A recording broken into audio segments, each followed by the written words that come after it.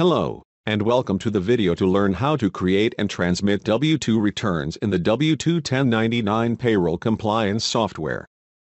Preparing information returns for electronic filing is similar to preparing income tax returns.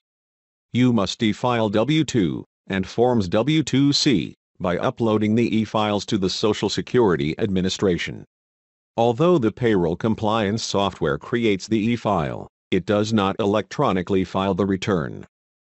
Before starting W-2 returns, determine where your W-2 e-files will be stored.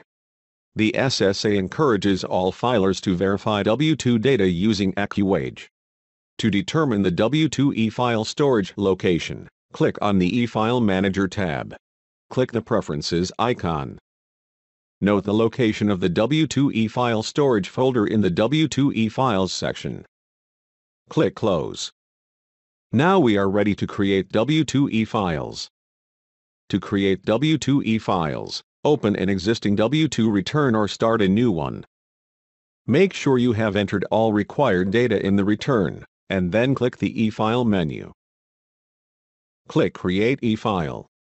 In the Create e-file window, select the checkboxes for the federal and state returns you plan to e-file. Click Create. Click AccuWage Online to be directed to the SSA website. Log in and follow the prompts to test the file using AccuWage Online. Click OK. If you make changes to a return after an e-file has been created, you must recreate the e-file to incorporate those changes. Click Continue.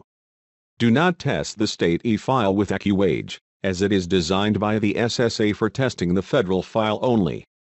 Some states require a .txt file for successful transmission of W-2 data. You can change the .asc file to .txt for successful transmission. To rename the extension, right-click the .asc file, select Rename, and replace .asc with .txt. Then click Yes to rename the file. When uploading W-2 e-files to the state website, please make sure to select the correct file format.